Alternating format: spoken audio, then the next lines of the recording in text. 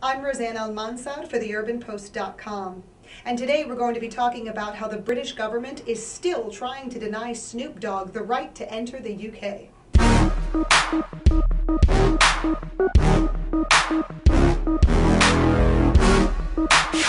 Following an April 2006 brawl in Heathrow Airport, Snoop Dogg is still fighting for the right to play live gigs in Britain in the future.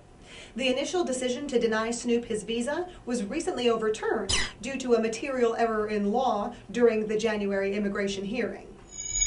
British officials are launching an appeal to once again deny Snoop Dogg a UK visa, citing a risk to the public should the rapper be allowed in the country. For theurbanpost.com, I'm Roseanne Almanzar.